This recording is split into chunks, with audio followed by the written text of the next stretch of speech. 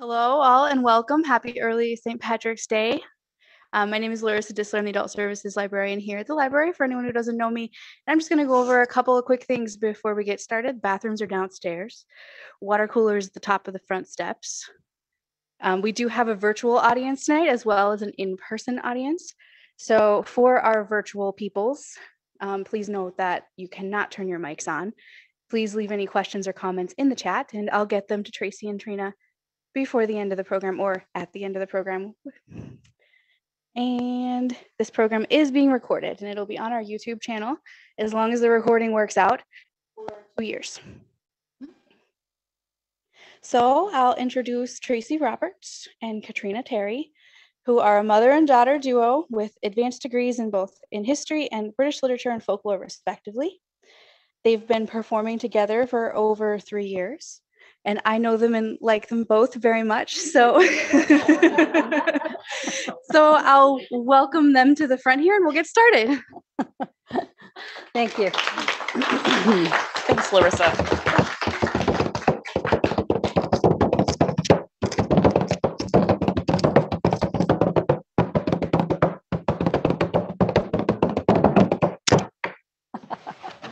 This is an Irish boron. It's a goatskin drum. That's very typical that you'll see this in Irish music. And Trina and I do a number of songs together where we use the boron. However, they're all in Scots, Gaelic, or they're Scottish songs. And we're trying to do all Irish tonight. So that's all you're going to get of the boron. But I did want to show it to you because it is kind of a great instrument. So it had to be shoehorned in. There we go. It got a little moment, in the sunshine there. Okay, so I'm Tracy, and this is Trina. All right, and we're going to do Cead mille Failte, which means 100,000 welcomes in Gaelic. The Irish in the old lead mine district, history and songs. So we're here to share our research about Irish immigration to the lead mine district. We have some songs for you that we hope will help illustrate the trials of moving from Ireland to America during the Great Migration. We're going to talk about a period from about 1820 to about 1860. The Upper Mississippi Lead Mine District includes Dubuque and nearby mining areas in Wisconsin, but today we're mostly going to focus on Galena. But that's the outline of the lead and zinc district.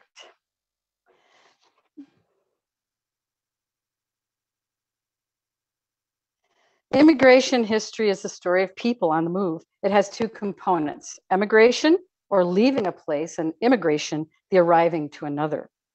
Immigrants don't always leave their homeland because they are poor and suffering. Some leave because they aspire to try new things, learn new skills, or be with family members who have already emigrated. However, their capabilities, financial, physical, circumstantial, all play into whether they can actually leave their homeland and go to a stranger's land. The Irish were a distinct group among many distinct groups who lived in our area. First, we have the intermigration of Native Americans to the upper Mississippi River Valley in the 18th century. Then the white trappers and traders, mostly French Canadians and Métis communities. Those are people who are French and Native American groups. They arrived to this area. By 1818, we find American Southerners who engaged in early lead mining and Eastern Yankees who soon established businesses to bring their own brand of Americanism to the frontier. An African American population came to Galena by force and by free will as early as 1821.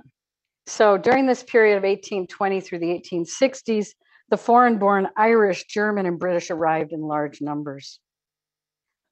So some of the earliest Irish immigrants to come to this area left their homes not from economic necessity, but political necessity.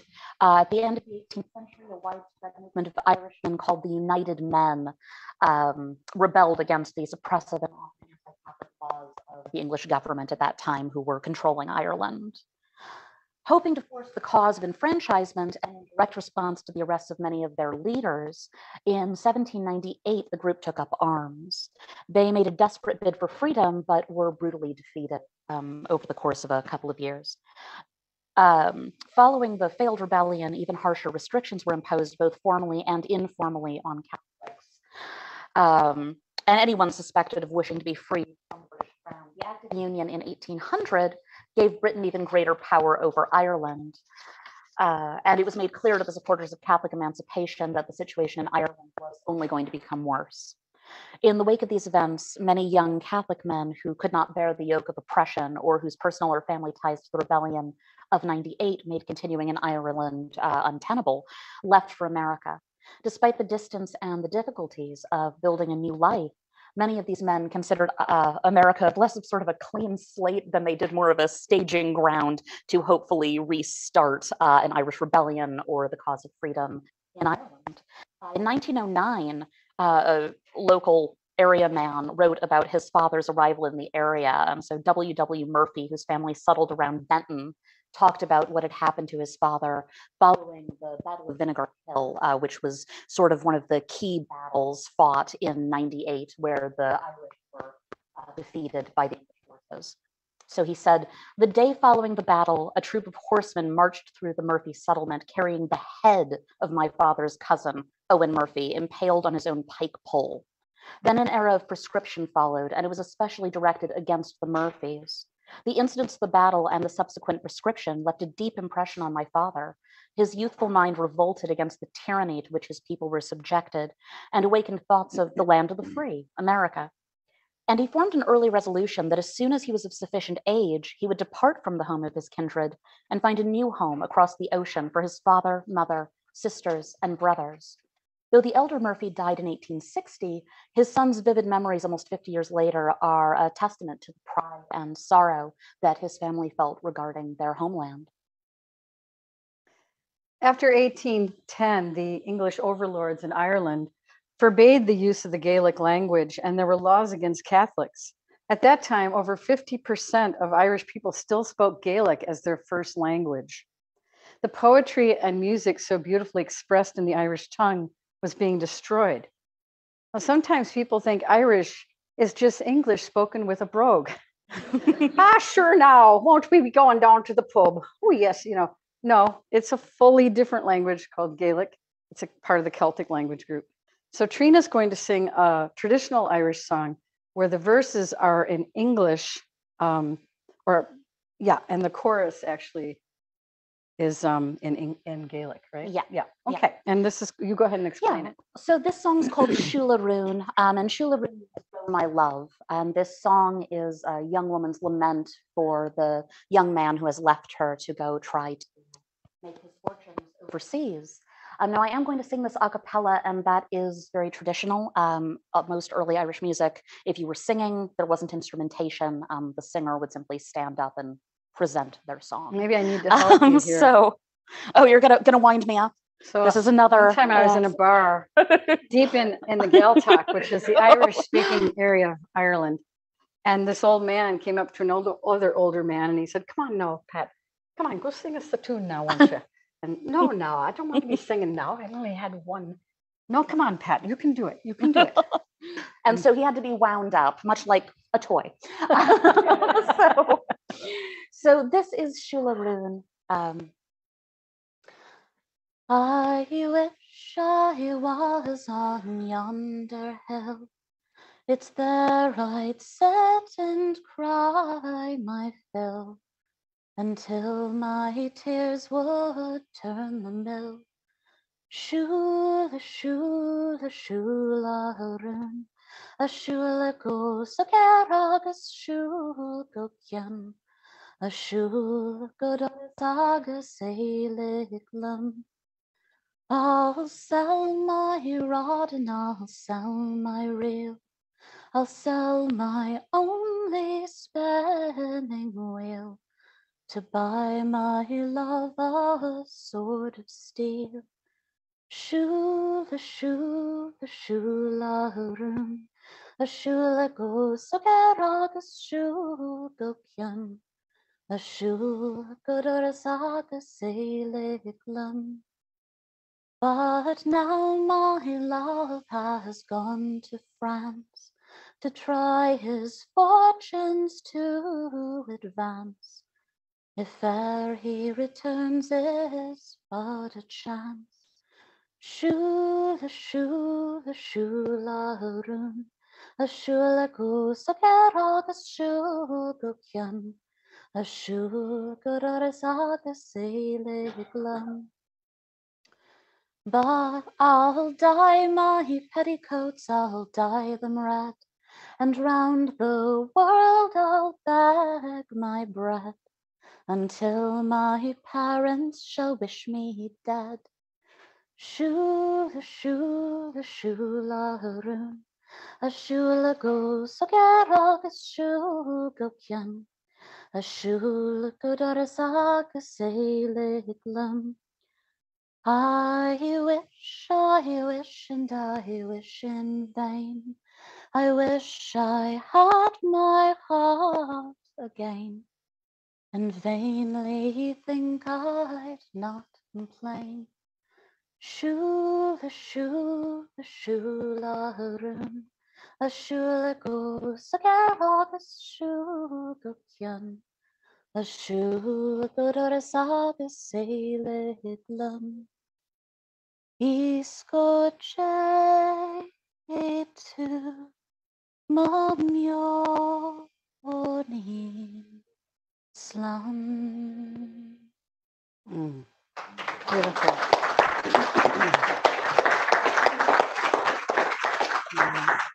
Okay. The Irish were one of the earliest European groups to arrive at Galena. By the early 1820s, single men and families quickly created ethnic enclaves in the lead mine district. Irishmen created their own towns and churches in the lead mine district, including at Vinegar Hill, Irish Hollow, New Diggins, Little Dublin, among others. This is a map done in 1828 by Chandler. It's a very well-known map around here. It showed everything that was on the ground by 1828. So this is quite early. And all those little dots are lead mines. Yes, the place was pockmarked. The Muskogee, Sauk, and other indigenous peoples were forced to the western shore of the Mississippi after the Black Hawk War of 1832, thus ending a cruel and bloody chapter in US history. The trading settlement at Le Point quickly transformed to the city of Galena during the 1830s. In the ensuing years, Galena experienced its zenith in population, mercantile strength, and lead ore shipments. It was also the era marked by increased ethnic visibility and institution building. The underlying economic factor for all incoming groups was the incredible need for labor. At first, mostly single men came in and out of the community as opportunity called. The stability in the community only emerged when women and families settled together in what had been a male migration into the region.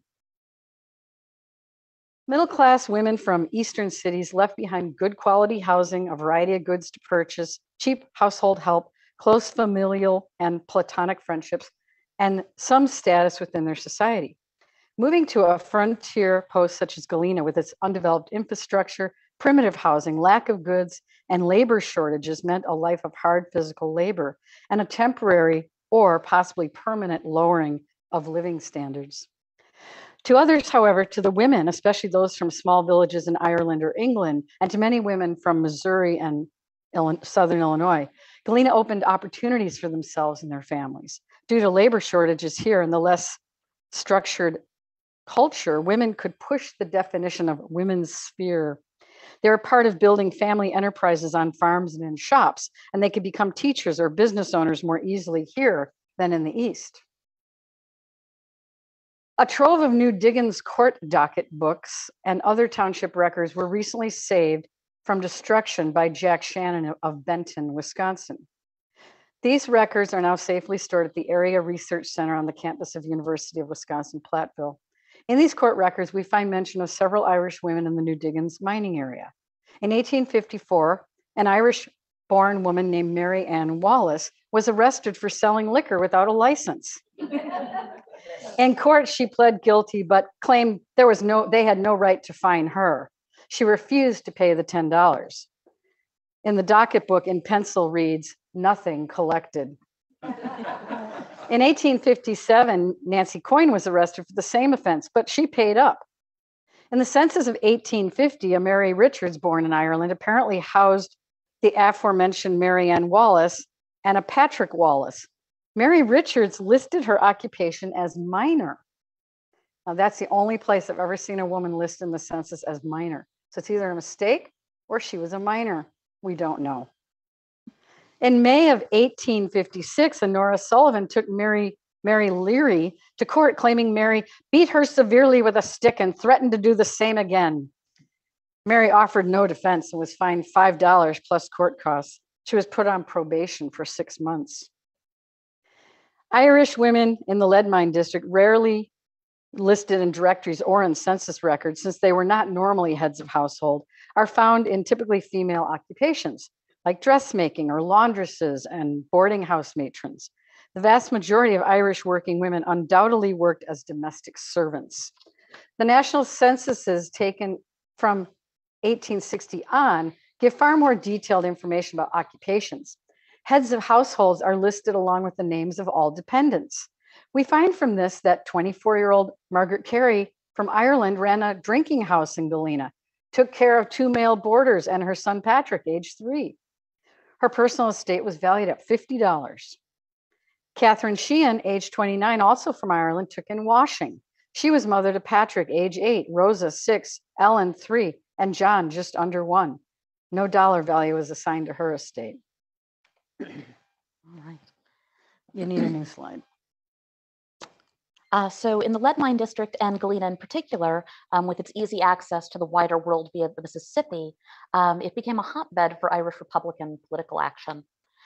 Arriving in the mining camp in 1826, John Dowling and his teenage son Nicholas, who some of you may be aware of since Galena still has the beautiful Dowling house,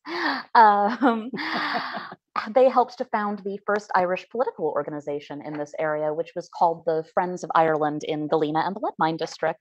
Until the end of the 19th century, Irish political and social action was a constant and well-respected cause in this region. Besides the Dowlings, other Irishmen arrived, including George Moore Mitchell, who helped to found Galena's first fire department, James T. Dwyer, and Major Philip Berry. Building a new life in a strange land, these men committed themselves to both the cause of Irish freedom and to the comfort of the Irish within their own communities. They became involved in local politics and charity. John Dowling became a member of the Board of Trustees for the newly formed city of Galena, and his son Nicholas and George Mitchell were both elected to the city council after its formation in 1841. Both of them, in fact, served as mayor multiple times, and both were key members of the early volunteer fire department here in Galena. They were all intrinsic to the Irish movement in Galena. For men and women, leaving home for a new country was a heartbreaking event. While each individual emigre had differing reasons for leaving home, similar themes are found in a lot of the songs and letters and memoirs. There was a process of leaving, the collecting of funds, you say goodbye, there's the dangerous passage overseas, the loneliness and isolation of the adventure and often traveling long, long distances, even beyond the initial travel, and then the hope for the future, that you can make a better life for yourself. And there are so many songs dedicated to these themes, particularly by Irish immigrants. We'd like to sing an Irish immigration song written by a young man in about 1850. He left the dock at Derry, which is in Northern Ireland, to come to America.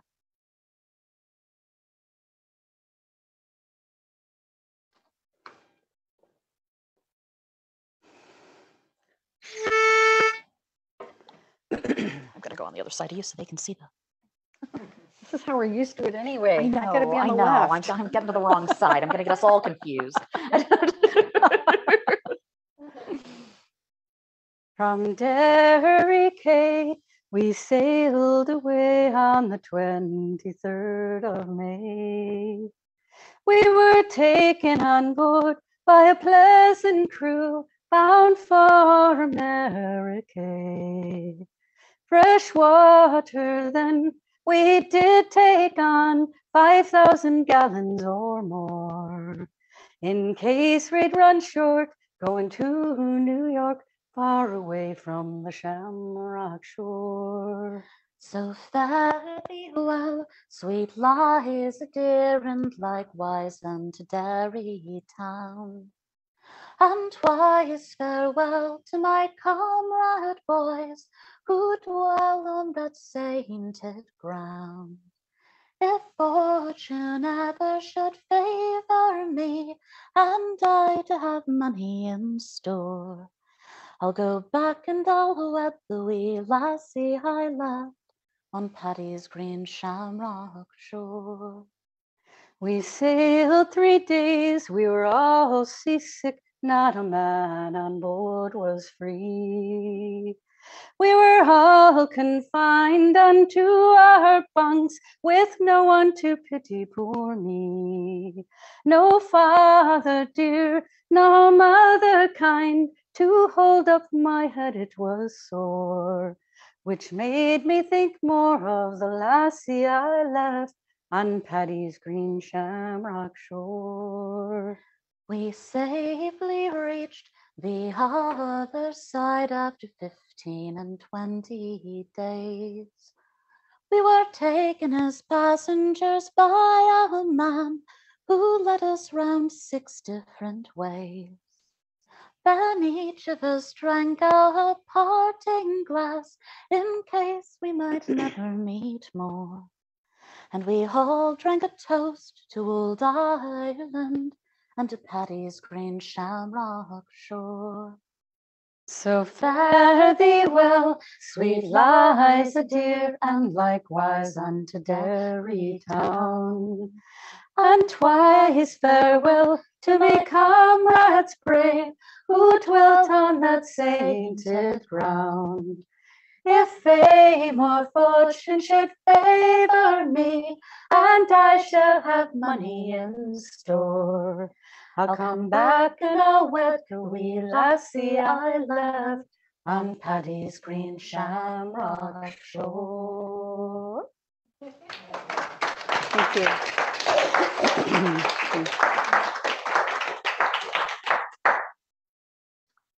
The reference to being led round in 6 different ways refers to the so-called runners who preyed on the unsuspecting immigrant as he emerged from the boat. The runners took advantage of the uninformed newcomers. Do one more, sorry. Oh yeah, we got the sheep. You were going to stay there. Yes. Stay on the sheepies. A staple of both Ireland and our local countryside. Yes, Over the course of the 19th century, 3 major Irish organizations were convened in Galena. The first, which I already mentioned, was the Friends of Ireland in Galena and the Lead Mine District. They were organized in 1828, and they held their first St. Patrick's Day gathering around 1829. While the records for the society itself have been lost, there are transcriptions of their speeches in both some books, but also local newspapers, which give us some ideas as to the aims of their organization. During the St. Patrick's Day speeches in 1829, one of their members made a toast to the British lion.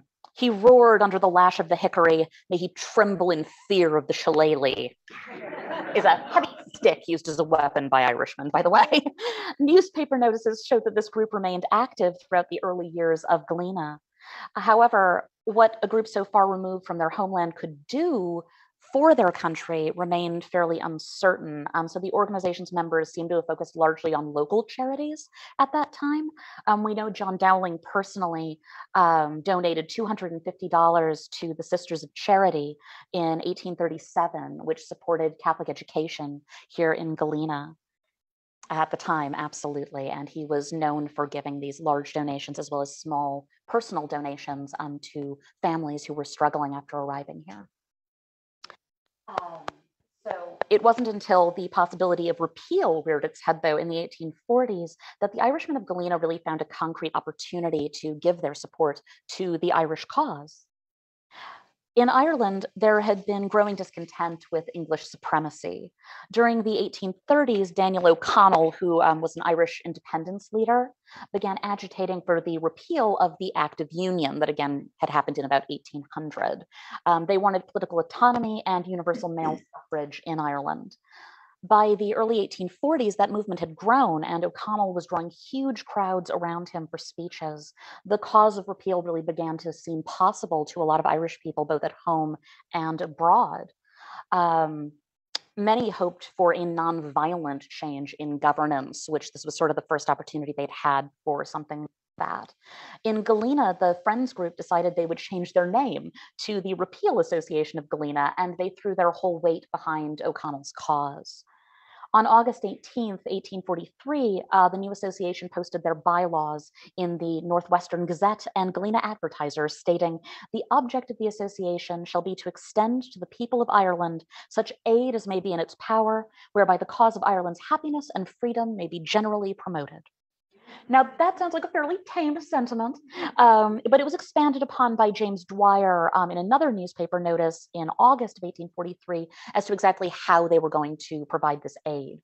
So he said, "It's almost unnecessary for me to remind you, repealers, that the whole object of our meeting is to raise an amount of money such as will show our enemies, both public and concealed, that the Friends of Ireland, more particularly the Irish exiles in these diggings, have the means and disposition to make up a sum of money that will be credible to them, annoying to their foes, and gratifying to their friends and relations, both in this country and in Ireland."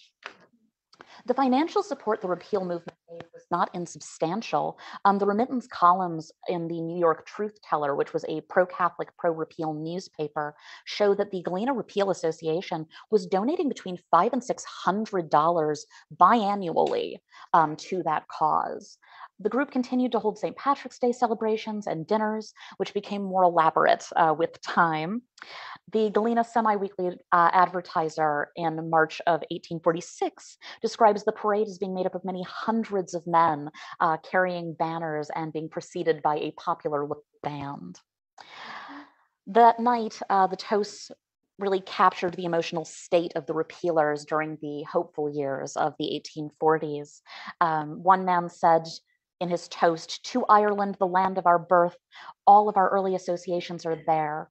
The oppression under which she groans calls forth the sympathy of all philanthropists, and her brave sons, rallying under the peaceful standard of O'Connell, have decreed that she must be free." A more pithy summing up of their feelings was voiced by Jeremiah Daly Jr., who wished a hard-trotting horse, a porcupine saddle, and a cobweb pair of breeches, and a long journey to any member of Parliament, not a repealer. The hopes for peaceful dissolution between Ireland and England, though, were dashed. Following the Irish Rebellion of 1848, which was a direct response to the British crackdown on the leaders of the repeal movement and the Young Ireland movements, which was connected, the cause of Irish independence was briefly extinguished. And Galena's repeal movement, well, it had continued pretty deep into the 1840s. It becomes unclear after that point exactly when they chose to disband following that. Get my guitar, my little traveler, about the right size for a person who's 5 foot tall, right?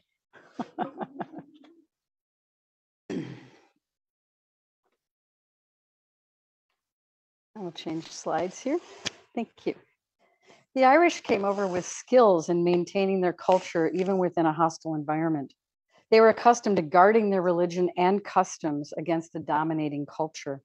Many Irishmen started out as mining laborers, lead ore washers and haulers, and did the extremely hard work of building the rail lines as they moved westward to Illinois. This next song was written in the 1880s for the industrious Irish immigrants who worked in hard rock mining.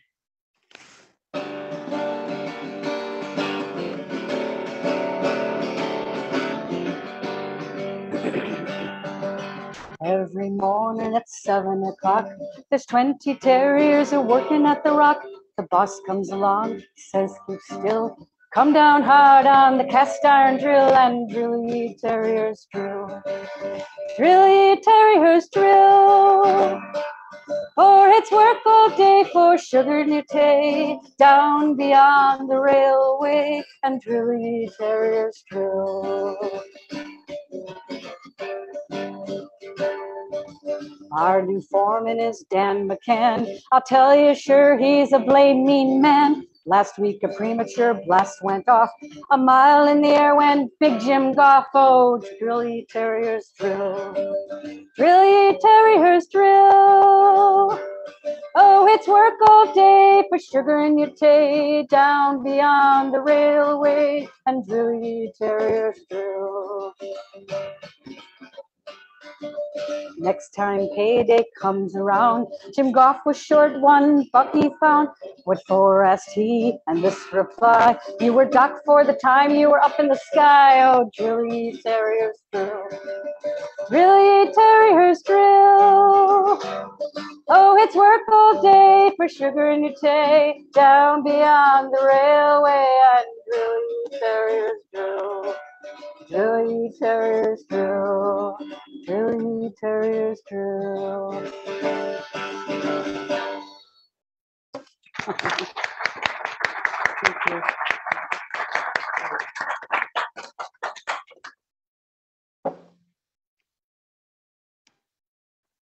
We'll change the slide. Irish enclaves grew up just outside the city of Galena.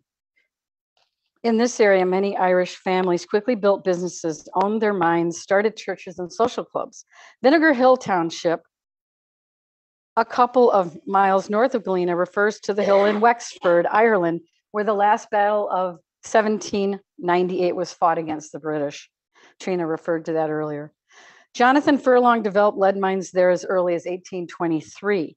The first store and saloon were opened at Vinegar Hill by Thomas Burns in 1826. At the time of township organization, the area was called Mann, M-A-N-N, after an early German settler. It was reported that the Sons of the Emerald Isle were dissatisfied with that name. So they officially changed it to Vinegar Hill. And explaining how it came to be the new township name, Michael Burns explained, me and Jonathan Furlong and Thomas Carroll with others, while in a state of spiritual hallucination at Burns Saloon, christened an Indian mound near there by pouring whiskey over it and declaring that henceforth this place shall be called Vinegar Hill. They built a Catholic church in 1843. That's you. Yeah. All right. This settlement was pocked with hundreds of badger holes or shallow mines, making for an increasingly less appealing landscape. Trees were cut down by the acre to feed to the smelters that roasted the ore in order to produce the refined lead. Another Joe Davis County Irish enclave was at Irish Hollow or Rodden Station. Next slide. Thank you. I don't know if you know where, some of you know where that is. That's on along Irish Hollow Road there, right? You know that area. Most of you know that area. So in 1834, William Rodden settled in a remote acreage about 10 miles southeast of Galena. An emigre from County Down, Rodden established a large farm at Irish Hollow, mostly growing wheat. In religion, he was a Protestant. Enjoying the freedom from the caste system imposed by the British in Ireland, he related the following story. After the American Civil War, he visited the American consul in Holywood, his native town in Ireland. He shook hands with the ambassador like any other American, without putting his hat under his arm or bending his knee, to the great astonishment of his acquaintances in the old country. In 1860, Shullsburg, Benton, and New Diggins mining villages in Lafayette County in southwest Wisconsin were home to the greatest number of Irish-born people in the mining district. In that year, heads of households born in Ireland numbered 894 people in those three small villages. And many of those heads of households had many children and wives, and so there were a lot of people in the community. An early mining camp called Dublin was settled near present-day Shullsburg. Now, all the red lines on that map, right, just south west of the actual village of Shullsburg, those are all mines. So that's what's under the ground near Shullsburg. Every red line there is an old mine. So I'm sure they must have some cave-ins around there occasionally. Yeah. So in that area, they called it Dublin. And by 1828, there were 15 to 20 log and sod houses near what they called the Irish diggings, a very profitable mining operation that eventually spread over 4,000 acres of ground. In the early 1830s, a Mr. Doyle developed the Irish mines, making him a very wealthy man. But according to the history of Lafayette County, Doyle made some bad business deals and indulged in excessive liquor. So he lived the remainder of his days in poverty. Oops. I'm going to change that. So Reverend Samuel Mazzucchelli, a Dominican priest from Italy, was assigned to the needs of all Catholics in the Northwest Territory. In his memoirs, he wrote, in July 1835, the rising city of Dubuque numbered about 250 persons, perhaps 1,000 with the people in the environs of the town where mining was carried on in search of lead veins. The Catholics might have numbered 200, nearly all Irish by birth. Not a few had acquired a considerable fortune. Nevertheless, the faith, which seemed as if dulled, was not extinguished in these souls who had once imbibed Catholic principles in their homeland. Mazzucchelli laid the foundation for Dubuque's first Catholic church, a stone edifice which became the first St. Raphael's. The Irish in the region readily adopted Father Mazzucchelli and affectionately referred to him as Father Matthew Kelly. Otherwise, he was too Italian.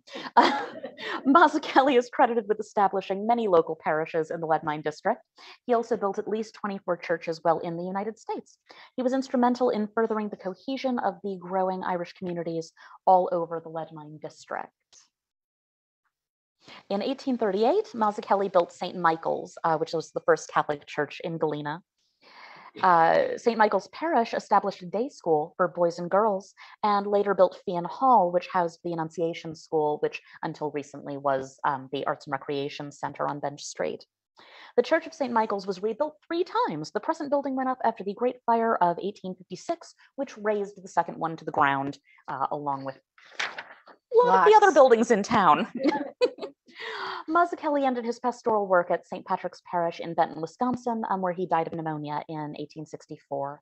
Today, his frame house in Benton serves as a museum to him. If you haven't been there, it's really fascinating.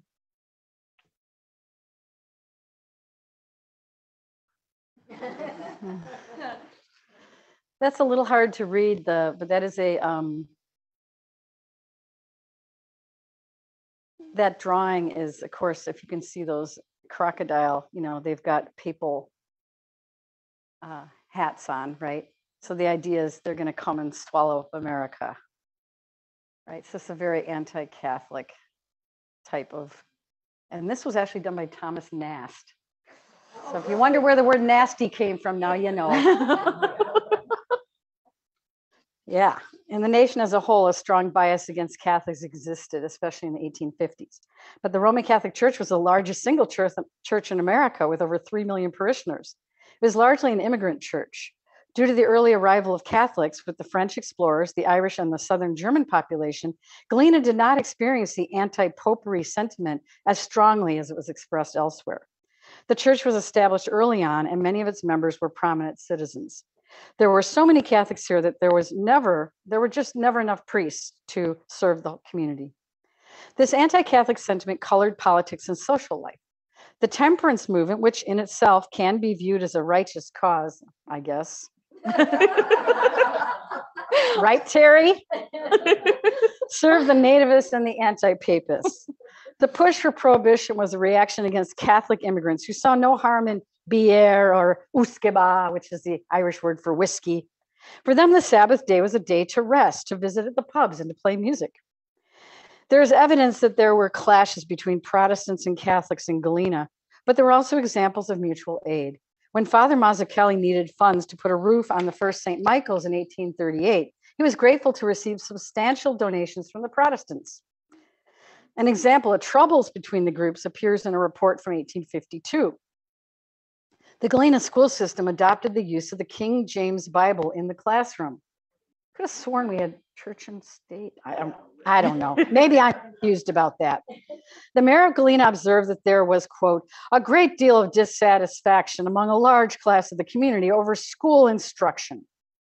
Apparently, Catholic parents were holding children back from school because of religious differences and the use of a Protestant scripture in the schools. The mayor suggested it might be better to discard the use of Bible commentaries and scriptural explanations in the public schools.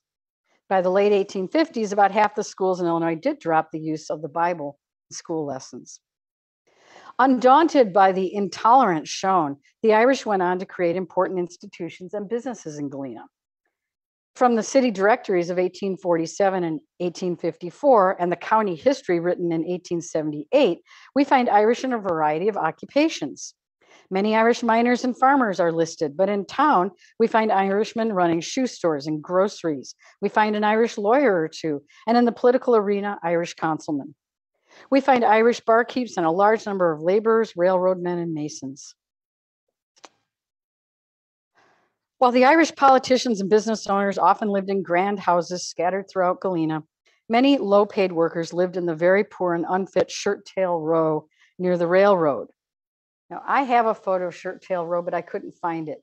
But this is kind of close. So this would have been on the west side of the river, but you know how there's a floodplain at our river, and Shirt Tail Row is on the west shore of the Galena, or no, the east shore of the Galena. So it would have been right about there, but further up, further that way. And so it's in the floodplain. So your house is getting flooded occasionally, you know, you're in the mud. It would have been near the current bottom of Booth Hillier Street. Yeah, yeah. Yep.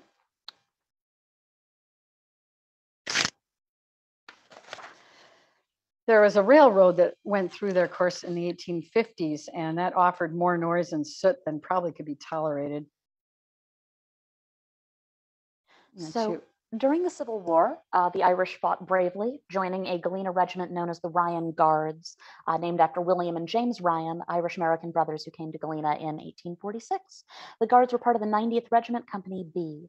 They fought in over 20 battles during the Civil War, and the Ryan brothers built a large pork packing operation here in Galena, and of course built the Ryan Mansion, which you have probably all seen, which is very beautiful. We have a slide of that, in fact. And in fact, if we could, perfect, there we are. And because of their pork packing operation and William's friendship with Ulysses S. Grant, it ensured large orders of barrel pork for the troops, making the Ryan brothers very wealthy. James and his family remained in Galena while William moved his family to Dubuque and opened another large pork packaging plant there. Saying that 5 times fast. And as the century progressed, the Irish populations incorporated their American-born children into their movements and continued to care for their communities here in the Lead Mine District. In 1873, the Irish Benevolent Society was formed. The aims were local, offering assistance with medical care and burial expenses for the Irish of Galena. They continued to keep up the St. Patrick's Day tradition for some years, though we do start losing really any evidence of them starting at about 1897. Although the focus had shifted to the local population, the old Republican spirit in Ireland had not died. The continuing passion for the Irish cause and the desire to pass on to their children their unwavering devotion to Ireland remained. This is perhaps best illustrated by Louis Schisler, whose St. Patrick's Day speech was recorded in the Galena Gazette in 1875. He declared that should you question any Irish immigrant how he intends to raise his children, he intends to instill in the mind of the little bright-eyed son at his side the memory of his father's home across the Atlantic and the cruelties and oppression their race has endured, and make him on his bended knee swear that so long as life animates his bones, he will cherish old Ireland, the land of his fathers, and should the opportunity come, he will strike home to avenge her wrongs. Okay. So they didn't really calm down. No.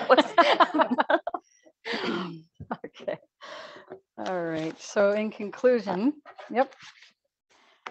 we have another slide here. Very good. In conclusion, immigration was a terribly difficult and brave undertaking. The Mississippi River was the frontier in the 1830s, with few services or infrastructure in the region.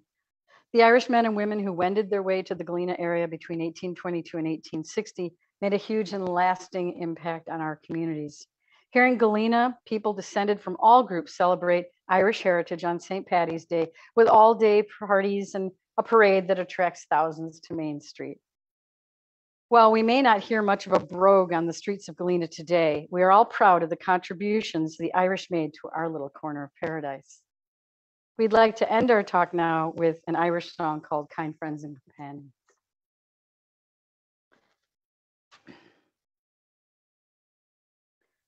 I think we have a slide change too. Thank you. Kind friends and companions, come join me in rhyme. Come raise up your voices in chorus with mine. Come raise up your voices, all grief to refrain. For we may and might never all meet here again. So here's a health to the company, and one to my lass. Let's drink and be merry, all out of one glass. Let's drink and be merry, all grief to refrain. For we may and might never all meet here again. Well, there's a health to the wee lass that I love so well. In style and in bearing, there is none can excel. She smiles on my countenance as she sits on my knee. In this world there is no man as happy as me. So here's a health to the company, and one to my lass. Let's drink and be merry, all out of one glass. Let's drink and be merry, all grief to refrain. For we may and might never all meet here again. So here's a health to our ship lies at harbor, she is ready to dock. I wish her safe landing without any shock. And if ever I meet you by land or by sea, I will always remember your kindness to me. So here's a health to the company, and one to my lass. Let's drink and be merry, all out of one glass. Let's drink and be merry, all grief to refrain. For we may and might never all meet here again.